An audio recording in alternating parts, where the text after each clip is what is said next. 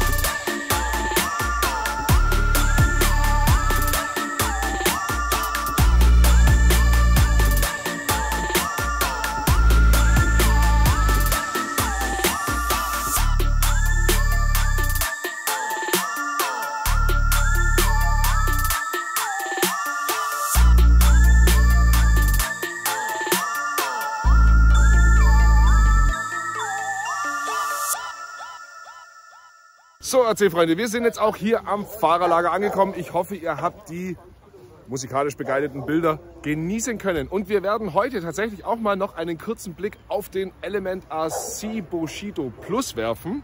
Bevor wir das aber tun, ganz wichtig, geht erstmal ein Gruß raus. Und zwar an den lieben Kurt. Kurt, Grüße gehen raus an dich. Du bist übrigens der Vater von dem netten Kerl hier. Der heißt übrigens André. Und der ist mit mir nämlich unterwegs, hat den BUSHIDO Plus halt mitgebracht, dass wir euch angucken können. Hier kommt auch noch mal ein Servus. Servus. Du bist aber jetzt im Fernseher. Genau, deswegen, Grüße gehen raus an dich, lieber Kurt. Wir hätten dich gern heute dabei gehabt, aber es hat halt nur für deinen Sohnemann gereicht. So sieht's aus. Der füllt ja schon das halbe Bild, also von dem her. So, wir werfen jetzt mal einen gemeinsamen Blick auf den André sein BUSHIDO Plus. Und der André hat da auch schon ein paar Sachen modifiziert. Das würde uns jetzt aber tatsächlich selber vorstellen. Ja. So, André. Du bist der Glückliche, der sich quasi jetzt mal ein BUSHIDO Plus geleistet hat. Ja. Ich habe den ja vorgestellt mal in Neuheiten, deswegen freut es mich umso mehr, dass ich ihn jetzt euch zeigen kann hier im Video, ohne ihn selber besitzen zu müssen, über den André. Ja. André, leg los. Sollen wir loslegen? Legen wir los. Ja, ich bin echt stolzer Besitzer von dieser Karre seit einer Woche. Ja. Und eines der wenigen Autos, das mir mit wahnsinnig viel Lächeln gleich in den ersten Stunden so viel Freude Habt ihr das gesehen? hat. Er lächelt sogar, wenn er drüber Volle redet. Kanne. Das ist so ein schnuckeliges Ding mit dem Short Wheelbase, 300 mm. So von außen habe ich nicht viel gemacht, kleines Antennchen drauf. Hier vorne ist einfach ein bisschen Gebimsel und Gebamsel dran gekommen. Schön, Kette zum Abschleppen. Ja.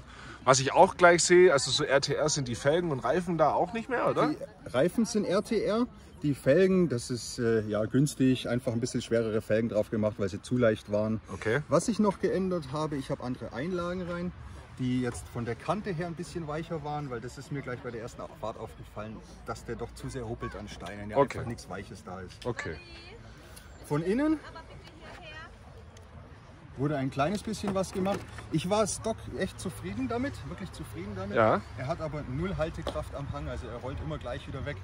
Und wenn man dann noch Foto machen möchte, so wie ich so, dann wäre es doch schön, wenn der Wagen am Platz bleibt. Wenn er so bleibt, wie man abstellt, gell? Ein Foto holen, ist er nicht Ja, ich kenne das Phänomen. Ich kenne das Phänomen. Also hier nochmal das Chassis aus der Nähe gezeigt.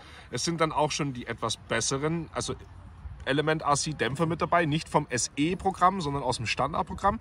Wenn ihr nämlich ein Element SE kauft, dann sind die nämlich zur Hälfte aus Kunststoff und haben unten eine kleinere Feder drauf. Ist mir jetzt so beim U-Tron begegnet. Was ich dann noch sehe, ist mal gleich hier eine Fusion. Ja, die ist gestern angekommen. Danke an diese tollen Versandleger, die wir hier in Deutschland haben und mittlerweile recht schnell verschicken. Sehr gut. Wurde gestern Abend eingebaut. Traumhaft. Probefahrt natürlich nur im Wohnzimmer gemacht. Ja, dafür sind wir ja heute hier. Ja, ist auch nur eine SE mit 1800 und ich glaube auch nicht, dass es mehr braucht. Okay. Was sonst noch reingekommen ist gestern Abend, ist eine Servowinde. Jawohl. Die werden wir dann heute mal ausprobieren, weil mit dem kurzen Radstand kann doch sein, dass er die wirklich mal öfter braucht. Ja, das sieht interessant aus. Ja. Was ich jetzt auch noch sehe im Unterschied sind gleich mal High Clearance Links. Die waren aber von vornherein dabei, oder? Das ist Bushido Plus. Das ist Bushido Plus. Okay, das heißt, wir haben dann da also schon mal die Info, Bushido Plus Ausstattung bedeutet schon mal gleich High Clearance Links. Finde ich cool. Ich weiß nicht, ob die Lenkstange beim normalen Bushido jetzt auch innen ist. Also nicht mehr hier vorne wie bei den anderen, sondern wir haben das geklärt nach hinten hier. Stimmt. Das sieht auch gut aus. Ich kenne ganz ehrlich die Unterschiede zum normalen Bushido und Plus nicht so sehr, aber... Könnte ich dir jetzt so aus dem Stegreif tatsächlich auch nicht sagen, weil es ist ja das eine, was immer auf der Homepage steht, ja, und das andere, was man nochmal entdeckt, wenn das Auto einfach physisch vor einem steht. Ja. Also ich habe mit Sicherheit den Hinweis der High Clearance Links auch schon gesehen bei der Vorstellung, aber wahrnehmen tue ich sie tatsächlich jetzt so das erste Mal, wenn das Auto vor mir steht. Was mir auch sehr positiv ausgefallen ist, dass man in diesem Auto erstmal nicht den Servo tauschen muss, weil er wirklich von Beginn an alles das gemacht hat, was ich wollte. Schön. Ja, zumindest mit den Reifen. Wenn ich jetzt wahrscheinlich klebrigere Reifen drauf mache, vielleicht brauchst du dann ein Upgrade, aber erstmal top zufrieden. Cool, Karosserie. Aus dem Stand raus. Da ist noch ein Aufkleber drauf von dort, wo wir heute sind, The Rock, Freunde. Das heißt, ich habe meine 3 Autos auch dabei, die werde ich euch gleich vorstellen. Da kommen auch schöne Aufkleber drauf. Da haben wir die Fahrerfigur. Das war definitiv ein Upgrade beim Bushido Plus. Der ist dann noch ein bisschen blass, aber da haben wir ja schon drüber diskutiert. Der kriegt vielleicht noch Farbe im Laufe der Zeit. Der wird noch divers, ja. Der wird noch divers. Und dann haben wir hinten das Ersatzrad drauf. Was ich jetzt auch weiß, es ist eine Lexan-Attrappe mit einem Verhüterli. Genau. Ich habe da noch so eine Form rein. Und der André war so clever, noch eine Form reinzumachen, weil er gesagt hat, wenn man dann mal nach hinten irgendwo anstößt, hat es das so eingeditscht und dann sah das einfach nicht schön aus. Ja. Also da gleich mal ein kleiner Lifehack für euch. Alter Reifenform, hinten in die Attrappe rein und dann habt ihr da auch ein scalig aussehenderes Ersatzrad. So, dann noch eine schöne Bamselantenne mit einem Totenkopf drauf. Finde ich eh immer geil. Macht er eigentlich so fast bei allen Autos, auch hier. Macht immer seine Bamsler. Ja. Der alte Bamsler. Das ist mein Ding. Und, ja, deswegen, Freunde, ich halte es dann einfach auch mal kürzer, weil wir haben ja jetzt doch viel gehört. André, vielen, vielen Dank für die Vorstellung. Dich kann man halt was heißen, Kalle. Vielen Dank. So, ich habe heute mitgebracht zum Fahren einmal den TWS THR, den Wolfs im Schafpelz mit der LC300 Karosserie. Das heißt, der volle Scaler, der heute über der Rock in Huddene fliegt. Dann habe ich noch mitgebracht mein TWS Short Wheelbase 252er und ich habe dabei den IFS Chevrolet K10 Proline Body fixierten Element RC mit eben Independent Front Suspension. Den wird man heute auch über den Park jagen. Dann zum Spielen habe ich mal noch den LMT mitgenommen, weil Freunde, wir sind mit dem noch nicht beim Fahren gewesen und das holen wir nach. Richtig, Sascha? Yes. Sehr gut. Machen wir. Ah, ich liebe meine Jungs, ich liebe sie. Einfach alle immer on point, ja? Ihr seid klasse. So. Freunde, ich würde sagen, ich mache mal ein Auto fertig und dann gehen wir mal eine Runde fahren und checken uns mal den Park aus der Nähe. Jetzt heißt es wieder einhändig fahren und filmen. Freunde, mit dem TWS gehen wir jetzt eine Runde. Wir können nicht alle Hindernisse nehmen, das habe ich jetzt schon ein bisschen vorselektiert, aber das meiste geht mit dem Fahrzeug. Das heißt, wir legen jetzt einfach mal los und ihr kriegt jetzt einfach mal schöne Aufnahmen vom TWS LC300 Toyota. Steckt immer noch der THR drunter, heißt das bisschen bessere Performance-Chassis. Aber das sieht man ja in dem Moment noch nicht. Hier habe ich es mir sagen lassen, er sieht heute mal einfach nur erstmal sportlich aus. Los geht's. So, jetzt machen wir zum Beginn mal ein paar schöne Bodenwellen, bisschen was im Versatz. Einfach mal ein bisschen Verschränkungsflex aus zum Probieren.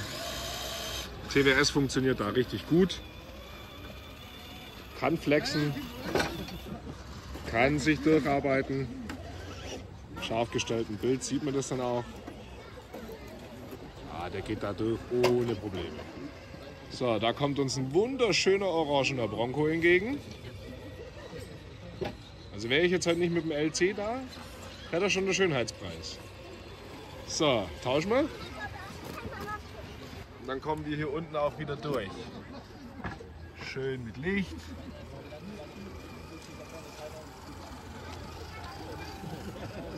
So, als nächstes arbeiten wir uns doch einfach mal hier das Bergchen hoch.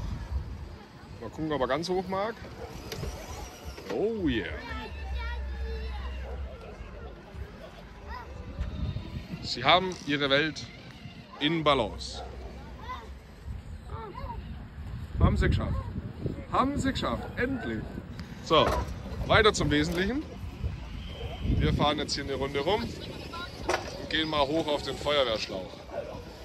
Das kann der TWS nämlich richtig gut. Haben wir schon ausprobiert. So, Auto in Position, Kameramann wechselt. So, legen wir los. Feuerwehrschlauchbrücke, die ist da auch richtig schön lang, Freunde. Also das sind bestimmt gute 8-9 Meter, wo diese Hängebrücke quasi über den Park führt. Und mit dem TWS, mit dem schmaleren Radstand und mit dem kürzeren Radstand ist es natürlich dann doch mal eine besondere Herausforderung. Aber es geht schon. Man muss sich ein bisschen konzentrieren, ein bisschen balancieren und dann klappt das schon. So, die ersten wahrscheinlich 4 Meter sind geschafft, wenn ich das jetzt richtig abschätze. Das heißt, wir können jetzt rüber und nehmen dort die nächsten 4 Meter in Angriff. Weiter geht's, Freunde. Ziehen wir durch. Gucken wir, dass wir den Burschen noch hier rüberbringen. Ah, schon mal von der Linie abgefahren. Ja, ist halt das, wenn man dann wieder von einer Seite schaut. Da ist manchmal der Blick von vorne natürlich hilfreich. Ah. Oh oh. Da habe ich es schon verquatscht.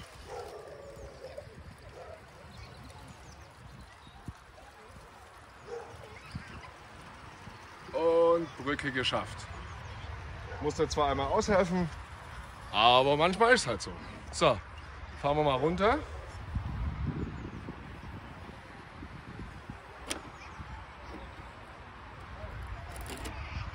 Schön. Der TWS, schaut mal her. Seine Welt ist in Balance. Warum um die Ecke? Trotz der scaligen Karosserie funktioniert es auch hier im Crawler Park richtig gut. Ich habe ja dann auch Straßenbereifung drauf, sag ich mal, auch optisch ein bisschen passender zu so einem Fahrzeug. Ja? Nicht unbedingt jetzt hier irgendwelche Steinekrabscher. Deswegen bin ich umso zufriedener, wenn der TWS hier performt, wie er performt. Tolle Angelegenheit. Ja, macht er mit. Oi. So.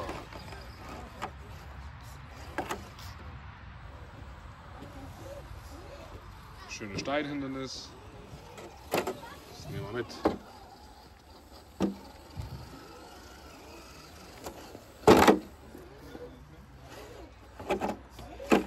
Hier eine Spur nach oben.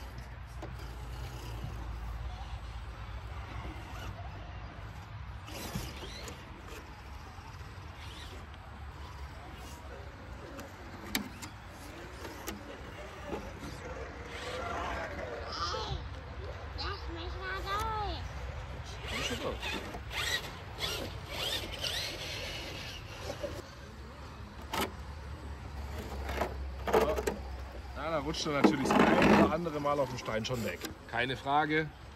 Ja, die Bereifung ist da sehr speziell gewählt. Einfach der Optik halber schon. Auf Kunststoff-Bedlocks, das heißt also auch keine extra Beschwerung in der Felge.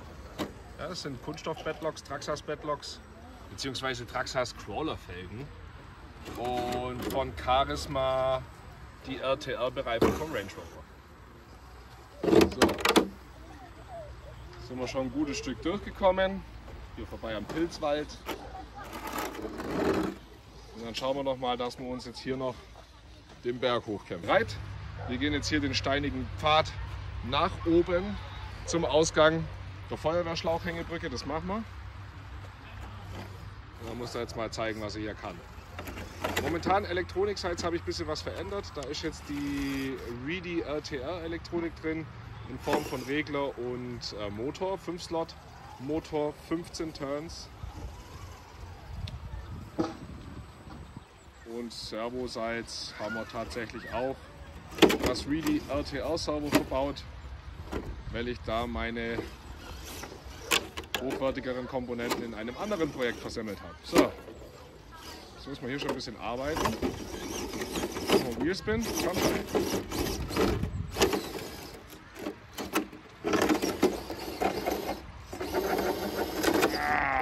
Da hängen wir drin in der Bande.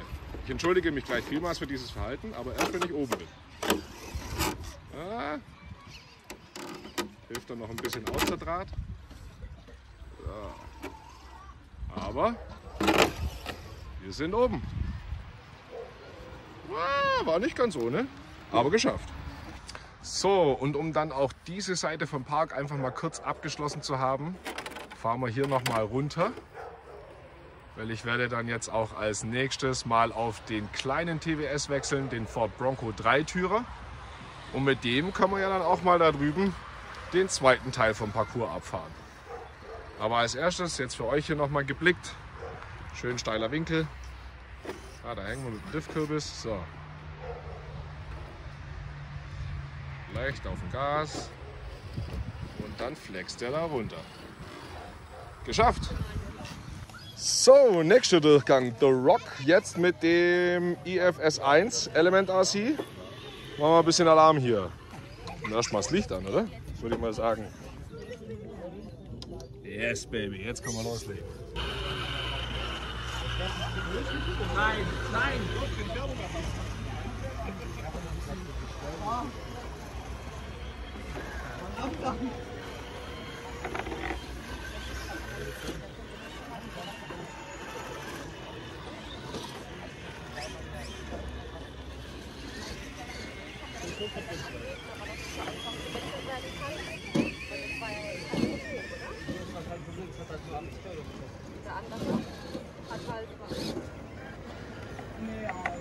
Alles gut.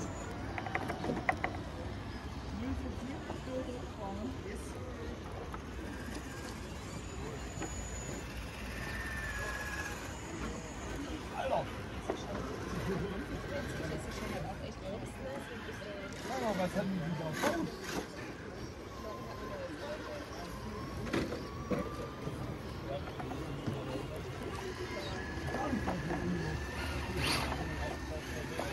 Letzte Woche bin ich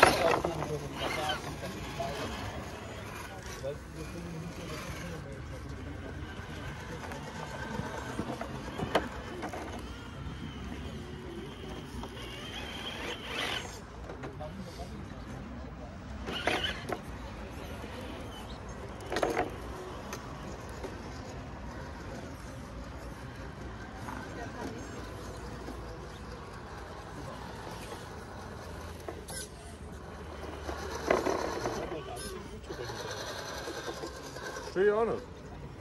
Ich fahre nur mal eine Runde. Die YouTuber sind halt immer vor mir.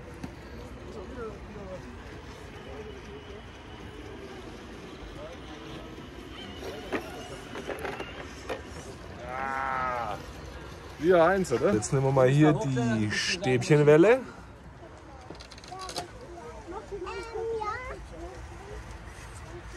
Soll ich filmen oder fahren?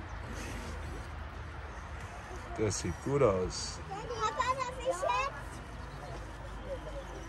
Papa, darf ich jetzt? Ja, du wolltest eben nicht, warte Aber mal. das ist jetzt die bessere Geh da hoch und dann darfst du. Das ist jetzt die So, Ebene 1 haben wir.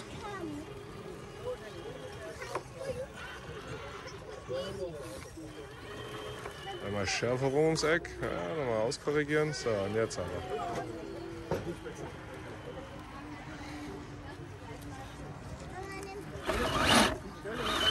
Da haben wir es schon.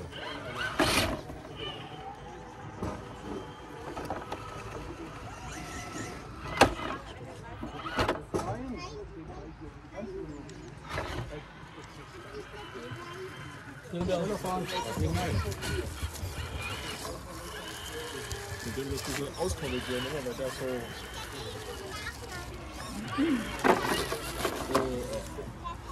Jetzt was sehen wir vielleicht bei der Stelle.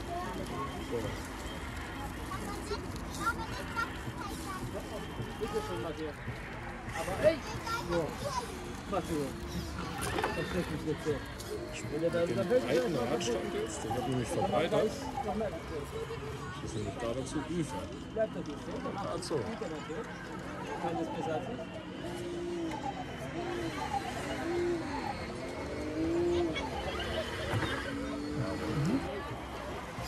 Einfach mal die Noten mit einer Fahrrad mit dem Hand.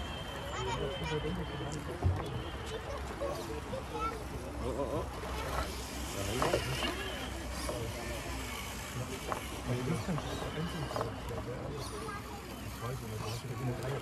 Papa, das krieg ich nicht hin. Kannst du das denn rechnen? Du musst zurückfahren. Links, rechts, Das vorne. habe ich Nein, gerade angesprochen wegen Winde. zurück. Zurück. Das war das falsche zurück. So. Dann geht's da hoch. Wir haben gleich wieder alles drüber. Jetzt komme ich zu dir größer. Ich hab den nicht davon. Also, wenn ihr kommt, so, jetzt. Geradeaus hoch. Auf. Er fällt nicht runter, Matthias macht es. Sehr gut, sehr gut. Jetzt Sitzblick. Ganz vorsichtig.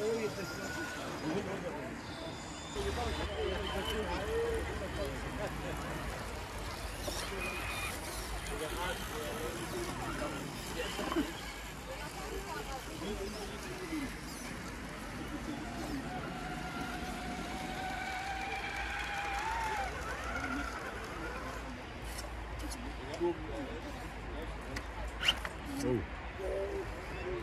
Irgendwas passt doch auf meine Lenker mal wieder nicht.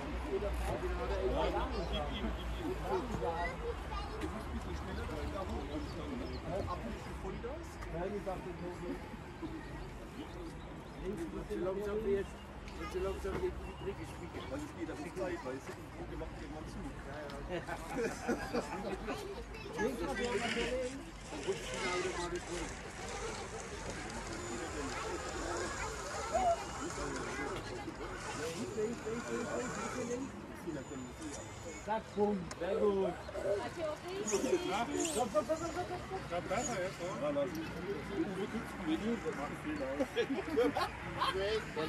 Besser regeln, weil der angewagt. Hast du das Bild mal angemacht? Ich hab den Handverunfall, ich hab den Radkabel dabei. Hab ich auch da. Aber die. Okay, selbst wenn Sie nicht machen, das kannst du nicht einschätzen.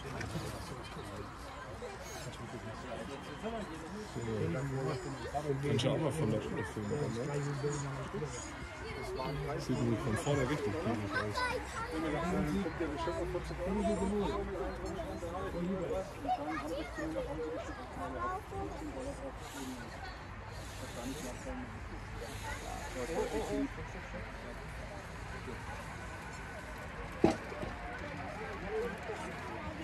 Nach rechts links. Weiterfahren. Was machen wir jetzt? So, jetzt. Unsere ist dafür dick genug. Kann einfach Links.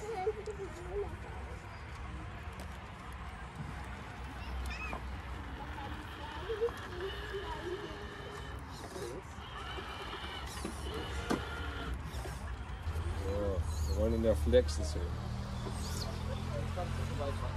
Du mitspielst, dann frage ich dich. Spielst du mit? Spielst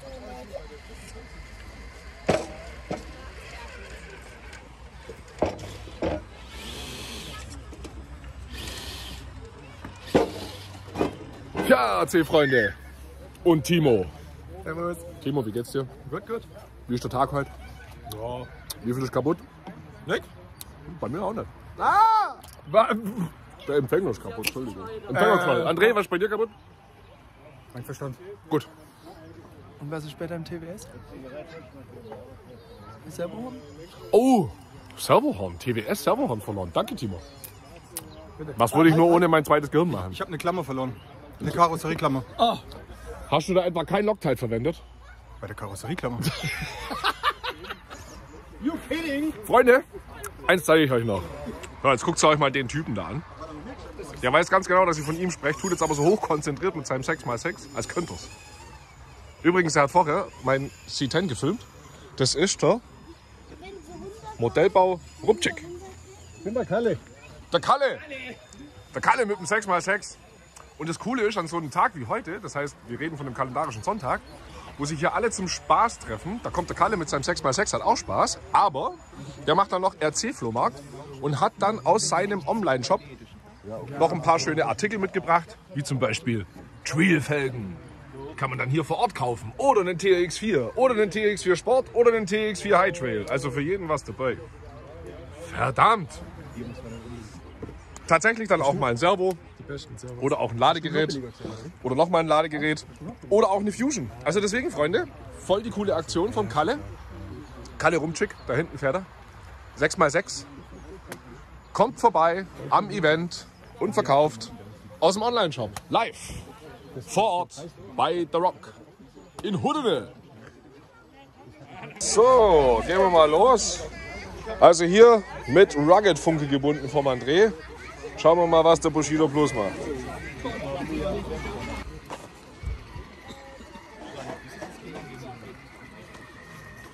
So.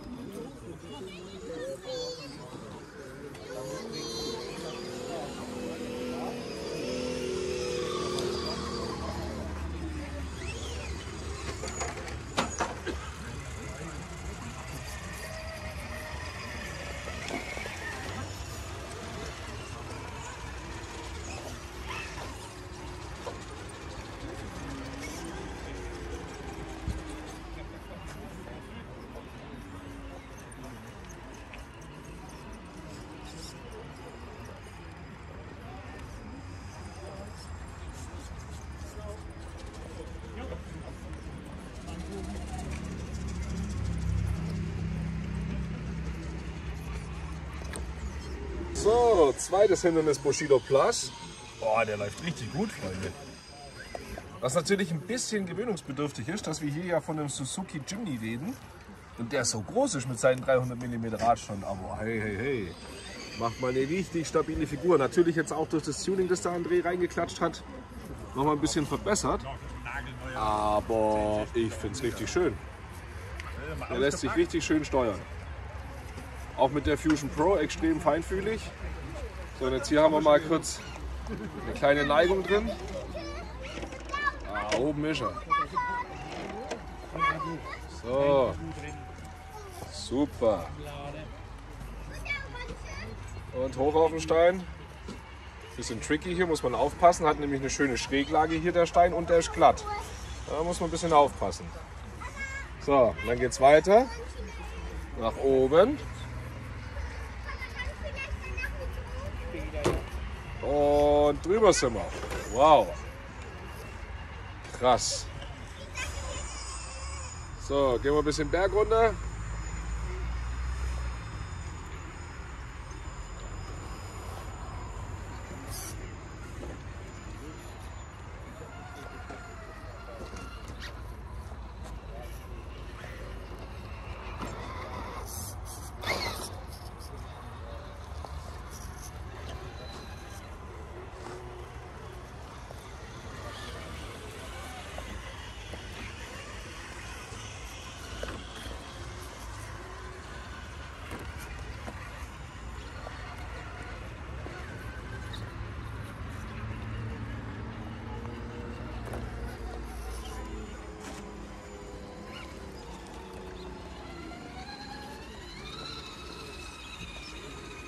Oh Freunde, der geht richtig gut.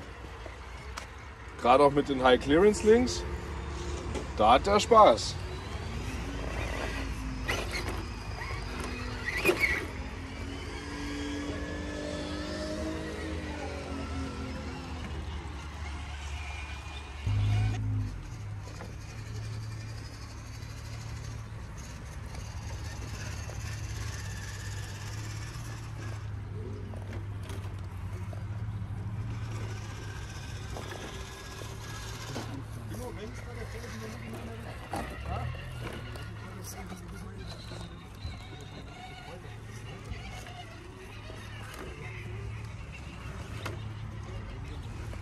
Da kann ich auch mal wenn ich versuche, dann mal.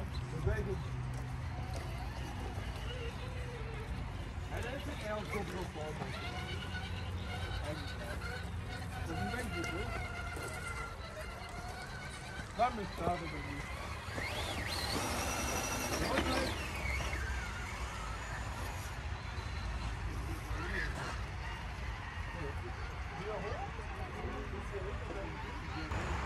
So, jetzt gehen wir quasi hier runter. Wir sind ja vorher schon mit anderen Autos hier so ein bisschen rumgefahren um den Berg. Übrigens hier hinten, das ist tatsächlich LCG-Gelände.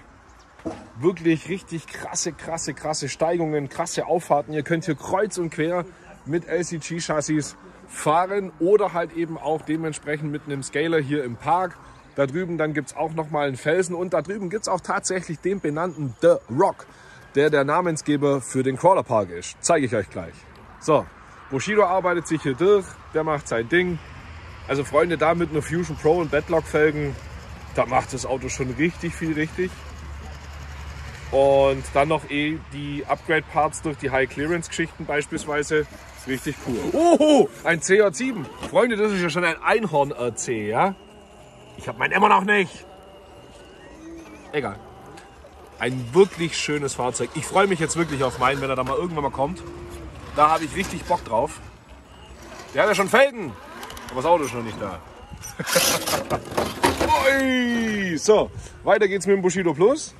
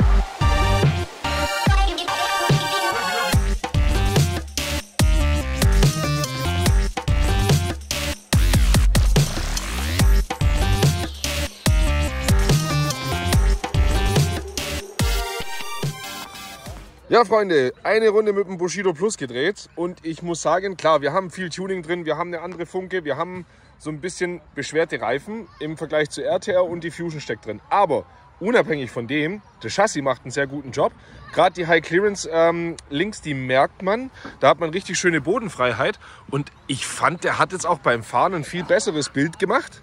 Weil ich muss euch ehrlich gestehen, ich fand den jetzt nicht ganz so geil, aber jetzt, wo ich mal so einen Akku mit dem mal unterwegs war, könnte man sich dann doch vielleicht mal dafür erwärmen. Zumindest mal für die Karosserie oder ähnliches. Oder eine Karosserie für ein TWS-Chassis zum Beispiel. Deswegen, ja, also meiner Meinung nach, wer Lust hat auf den BUSHIDO Plus, definitiv, das ist kein Fehlkauf. Ja, RC-Freunde, ein sehr, sehr langer und sehr cooler Crawler-Tag geht dem Ende zu. Das heißt, für euch ist jetzt Schluss. Ich werde mir tatsächlich noch ein, zwei Akkus gönnen mit dem Element oder mit dem THR. Schauen wir mal. Auf jeden Fall eine sehr, sehr coole Angelegenheit. Wie gesagt, geografisch sind wir hier im Raum Karlsruhe. Und wer The Rock Huddene mal besuchen will, der kann die Jungs dann gerne bei Facebook anschreiben. Der Tobi ist dort dahinter, euch dann auch dementsprechend nett hier zu empfangen. Weil nett empfangen worden sind wir definitiv. Das muss ich wirklich sagen, eine sehr, sehr schöne Community, die sich hier gebildet hat. Auch sehr viele bekannte Gesichter, die ich dann beispielsweise auf der Bärbel Trophy getroffen habe. Oder am anderen Felsen beim Crawlen, wie zum Beispiel im Wental. Ja, deswegen, Freunde, Huddene, The Rock, das war definitiv die Reise wert. Ich kann es euch auch nur empfehlen, wenn ihr mal einen schönen Tag unter Gleichgesinnten beim Crawlen erleben wollt, dann schreibt es die Jungs bei Facebook an, schaut's vorbei. Und wenn euch das Video dann soweit gefallen hat, wäre natürlich jetzt der perfekte Augenblick, einen Daumen hoch da zu lassen. dann den Kanal zu abonnieren, wenn das noch nicht geschehen ist und natürlich die Glocke zu aktivieren, damit ihr nichts verpasst, wenn hier ein neues Video erscheint bei WaXr RC TV. Freunde, bleibt gesund und habt Spaß mit eurem RC und eurer RC Community.